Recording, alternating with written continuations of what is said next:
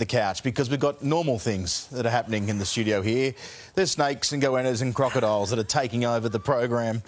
Good morning to you both. I'm quite pleased to say you can go that way if you'd like, Ahurna. That's very gentlemanly of you, Charles. Yeah. David, Anthony, good morning. Do you want to slide back here because that crocodile's a bit close to you there? Oh, no. Oh, yes. We don't need the snake over here. Oh, my God. Oh, my God. No, we don't want that. OK, is it her name's friendly? Tinkerbell. No, and is Tinkerbell she's really friendly? Tinkerbell going to eat that? Oh, my God. Oh, no. Oh, my God. Oh, my God. Oh, my God. That's all right. I'm all right.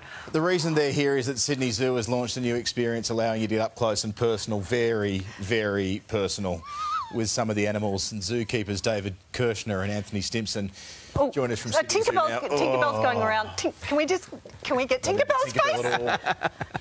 Tinkerbell. Ahurna's being brave, which is good. Firstly, you promise, are we safe? And I think we've already answered that, because we're not. Hello, fellas. Hello. G'day. How are you doing? What have we got here? And Tinkerbell aside. Ooh. Tinkerbell seems to be going for the throat region. We've got a young saltwater crocodile. Yep. An olive python. Yeah. And we've got a lace monitor, also known as a goanna. That's goanna. Goanna.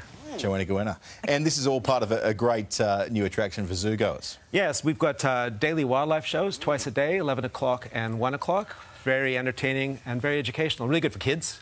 Anthony is fantastic with children, gets them engaged, and they end up learning a fair bit on the way. Look, I've managed to calm down enough now that I can actually ask you a question. Absolutely. Because kids, they can get up close and personal, obviously, with them, and they handle the situation a lot by me. Can I just ask before that, Tinkerbell seems to apply a lot of pressure to my arm. Is that OK? Yeah, it's just holding on in case the branch falls. OK. But this is obviously, kids must love doing this more than me right now. Especially, yeah. They're busting for it. Yeah. And that hands-on contact's really good for engaging children with wildlife. So just, as they grow older, they'll think, oh, I remember that time at the zoo, and I feel more protective towards wildlife, which is... Well, it's amazing to be able to get this close, right? Yeah, absolutely. Do the animals get along? This one here might have a little crack at them if it could, but yeah, these big pythons like eating furry animals. OK. Yeah. Luckily. You stay over there, Charles. But they're all very cold at the moment, so none of them have got an appetite. It's early in the morning. If we can then crank the air conditioning, that's what keeps early in the morning. Zero appetite. What does Tinkerbell like eating? Well, I mostly female feed them. Reporters.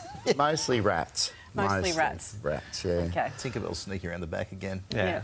Pythons are actually a good thing to have if you've got, if you live in New South Wales, if you've got a diamond python or a copper python in the roof of your barn or in the attic of your house. They're really good for controlling rodents. I might give that for you, Charles, next birthday. No chance in the world. Enough time with these when I was growing up. Horrible things. How can families make the most of these attractive and wonderful things that we have here? Well, Sydney Zoo is a great place to go visit with the family. We're open 7 days a week from 9 until 5. And it's a great day out. The zoo is very accessible. It's very flat, so if you've got someone in a pram or someone in a wheelchair or a mobility scooter, it's a fantastic place to go. And we've got lots of new animals, and we've got new encounters as well, so you can pay to feed a lion, feed a tiger, feed meerkats. Wow. Come watch a crocodile being fed close up, a bigger crocodile. We've got a really big male. He's 4.1 metres. So lots to do. And from here, they are beautiful animals, aren't they? And Australian animals that are great. Oh, yeah, absolutely. They are actually really easy to sell as something we need to protect. And their habitats, everything needs to be looked after. And what kind of reaction do you get from kids when they manage to get this close to the animals?